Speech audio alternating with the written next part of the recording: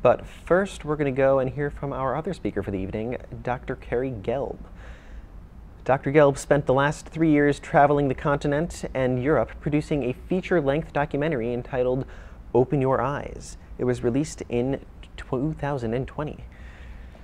Upon its release, he launched the Open Your Eyes podcast that delivers weekly episodes focusing on all aspects of health, and we'll be showing that film later today. He has also been interviewed for radio and television on topics related to ocular health. He frequently lectures on the diagnosis and treatment of macular degeneration, glaucoma, and diabetes. He has extensive knowledge and expertise on the evaluation and fitting in specialty or hard-to-fit contact lenses. Man, I really should probably get a pair of those for myself. He is also certified in the evaluation and management of corneal refractive therapy contact lenses. He is committed to providing the highest quality of care to his patients. All right, so now we're going to hear a presentation from Dr. Gelb. Tell us a little bit about this film that you're going to be doing and what you've experienced. Okay, well, thank you. I certainly appreciate it. I want to thank David and Rudy and for inviting me today and sharing the virtual stage with the esteemed neuro-ophthalmologist, Dr. K. I certainly appreciate that. We appreciate you. Thank you for joining us. So here's the outline of what we're going to talk about. We're going to talk about new technology in the eye. The eye is a biomarker. There are close to 300 systemic disease states that can manifest in the eye. It's because the eye is so complex and made from many different embryologic tissues. But I'm going to focus on diabetes, Alzheimer's, cataracts, and macular degeneration. And I'm going to leave you and your audience with a 10-point plan to prevent the leading cause of blindness, macular degeneration. The eye is the ultimate diagnostic biohack. It's the secret biomarker hiding in plain sight. Primary eye care doctors are the ideal medical providers to screen for early diabetes. Eye doctors see 2.5 times more patients compared to primary care or family care providers where they might have their blood drawn. The evolution of technology allows the eye to become a very early biomarker for systemic changes related to diabetes and other systemic diseases. Up in the left-hand corner is Charlie Babbage. He invented the ophthalmoscope back in 1847. The present-day ophthalmoscope that most physicians use could see about 100 microns of resolution. But as technology has improved, we have these retinal cameras that could see in the back of the eye and take pictures at 10 to 15 microns, allowing us to see the microcirculation in the body. Disease happens in the microcirculation very often before the macrocirculation in the body. This is what the instrument looks like. The new instrument that's coming out soon will be handheld and portable. The way the instrument works, it takes different LEDs of different nanometer wavelengths and slices and dices the retina into 12 different layers. Different layers of the retina correspond to different diseases, either systemic or ocular. I'm particularly interested in the 580 yellow wavelength because it highlights the oxygenated hemoglobin, making the retinal vascular highly visible, allowing me to see the smallest capillaries in the body and these tiny microaneurysms. Here's a picture of the back of the eye. Down here on the bottom, at the end of this blood vessel, you can see this little bulb. That's a microaneurysm. I was the first eye physician to discover microaneurysms through multispectral imaging. Through many tests, we found that microaneurysms in the eye are correlated with insulin resistance, either pre-diabetes or diabetes. I published my findings in the Journal of Diabetes, where we correlated microaneurysms with fasting insulin and 2-hour insulin.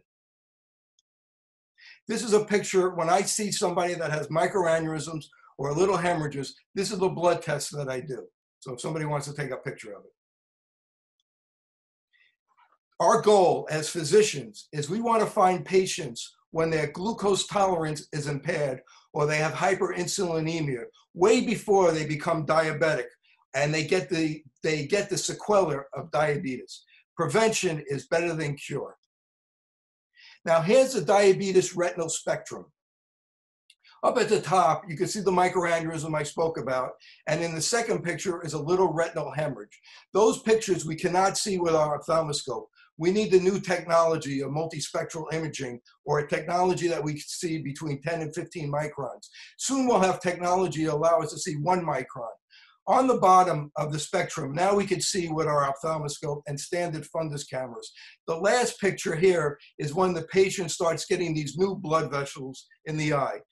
We call it NVD or NVE. When that happens, the average lifespan of that patient is 3.5 years, dying from cardiovascular disease. Hyperinsulinemia could affect every part of the body from head to toe, just like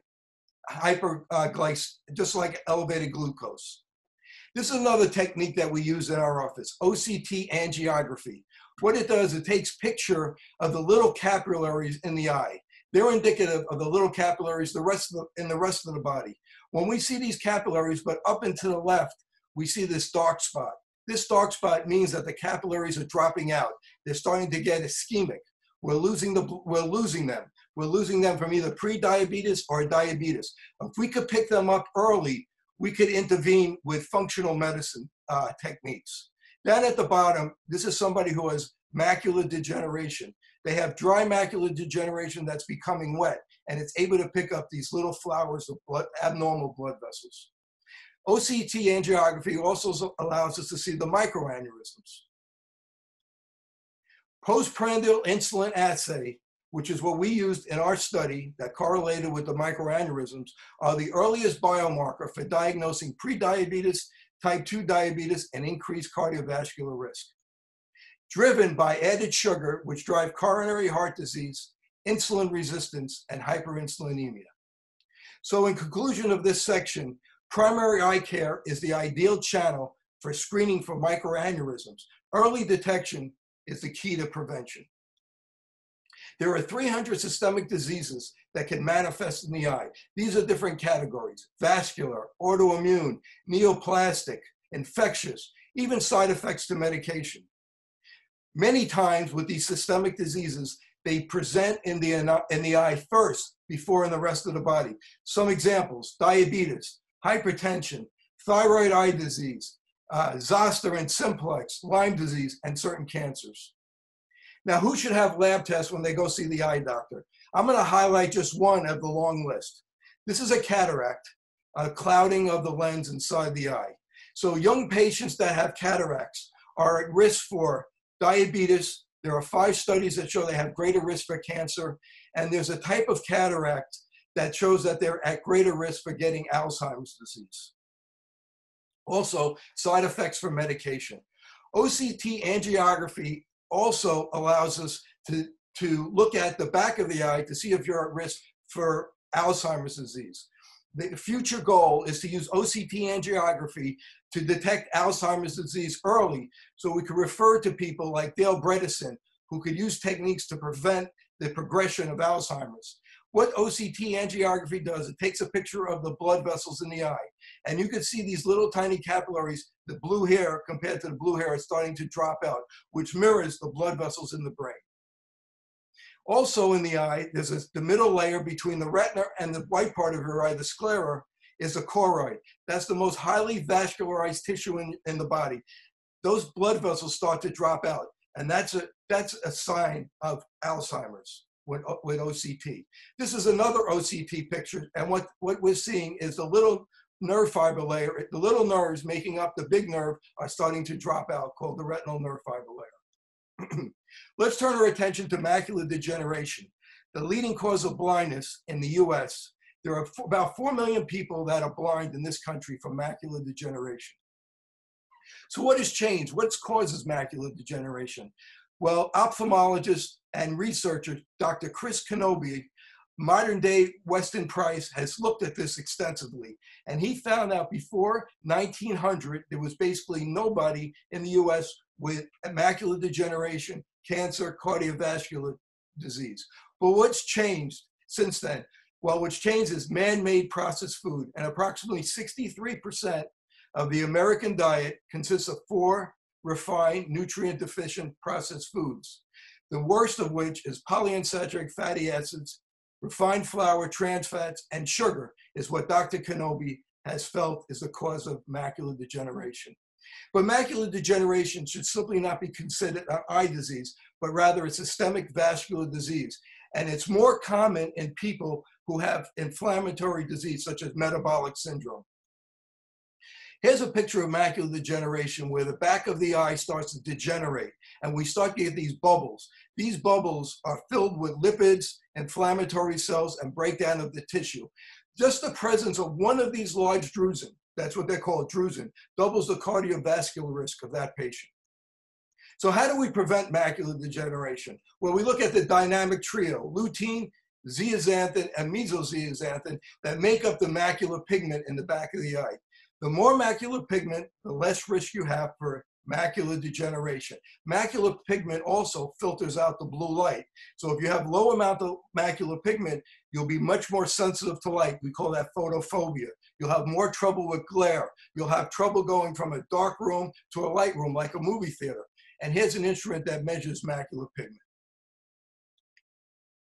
Macular pigment is often considered as internal sunglasses because it also blocks that when the blue light comes in, it prevents free radicals. So how do we build macular pigment? We build macular pigment from carotenoids. Carotenoids are pigments that are in plants, and they protect the plants from photodamage. So there are 800 carotenoids in nature, but there are only 3 in the eye: lutein, meso-zeaxanthin, and zeaxanthin. So where are these carotenoids located? Well, your body can't make them. You have to get lutein from green leafy vegetables such as kale, spinach, collard greens, zeaxanthin from orange peppers, goji berries, meso-zeaxanthin in the flesh of trout or shellfish, but it's not very abundant in our diet. So we need the body to convert lutein to meso-zeaxanthin. That's why it's good to take a supplement, as Dr. K said, that has meso-zeaxanthin in it. So where do we find these lutein and zeaxanthin? Where do we find them in these vegetables? And you can see in this picture here.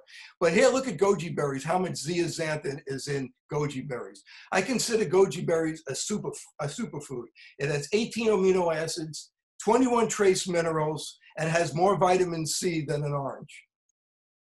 So healthy benefits of macular pigment. We want to build up our pigment because it helps us going from a dark room to a light room like a movie theater. So if we have trouble adapting, it might be because we have low macular pigment or we're starting to get macular degeneration. It helps with light sensitivity, glare, helps us seeing at dusk. It helps with contrast, so it helps us easier to read. I'm really interested in that it helps our temporal processing speed for people that play sports such as baseball or tennis. And it also helps with computer fatigue, just like Dr. K mentioned before. I want to take your attention to my last topic, which is cataracts. Again, which is the lens inside the eye becoming cloudy. How do we prevent cataracts? Well, we prevent cataracts by keeping our blood sugar normal, not smoking, and not drinking too much, and eating foods with dark green leafy vegetables such as lutein, zeaxanthin, and vitamin C. There was a very interesting study where they looked at twins, and they looked at them after 10 years. And the twin that had consumed the most vitamin C had a 33% decreased risk of cataracts. And in another study, patients who consumed 10 milligrams of lutein and zeaxanthin decreased their risk of cataracts by about 26%. I want to leave you with my 10-point plan to prevent macular degeneration. Number 1 is things we want to avoid, such as smoking, weight gain, the big belly. Metabolic syndrome increases the risk of macular degeneration by 2 to 3 times. We want to avoid artificial sweeteners. The one that I do like is D-ribose. It's part of Sinatra's awesome foursome. It's actually used in Europe for congestive heart failure. But side effects of D-ribose is tachycardia, so you got to be careful you don't take too much of it, and it can affect your sleep because it helps make ATP, so it gives you energy. We want to eat foods with omega-3s in it. High amounts of omega-3s decrease the risk of AMD by about 40%. We recommend an anti-inflammatory paleo-type diet, foods that contain lutein and zeaxanthin, spices to decrease inflammation. AMD is an inflammatory disease, so we want to decrease inflammation. We want the vitamin D level to be optimal in your body, between 50 and 80 nanograms per ml. If we could get it there, we could decrease the risk of AMD by about 40%. Regular stress reduction and exercise. Exercise about 35% reduction. B complex. We want you to take a B complex if you have high homocysteine. Digestive enzymes. It's often said it's not what you eat, but it's what you digest. There's very interesting studies on lutein and zeaxanthin in the serum. When lutein and zeaxanthin is high in the serum, with zeaxanthin, you decrease the risk of AMD by 90%. Lutein decreases it by 70%, and with cataract, zeaxanthin decreases it by about 70%. But if you just eat the foods, it decreases by 40% because it's not what you eat, it's what you absorb. These are the tear-off sheets I give to my patients on preventing macular degeneration, my 10-point plan. This is diabetes. These are the tests that I talked about, multispectral imaging, OCT angiography, and measuring macular pigment. And I just want to leave you with this real quick case. This is a patient of mine who had microaneurysms and drusen. We put him on my 10-point plan, and after 3 weeks, he looked like that. So thank you for listening. Please tune into my podcast. Half the podcasts are eyes, where we interview eye doctors, optometrists, ophthalmologists, vision scientists, and the other half is functional medicine doctors, such as people like Robert Lustig and Ted Naiman. And I'll be happy to answer any questions. Thank you very much.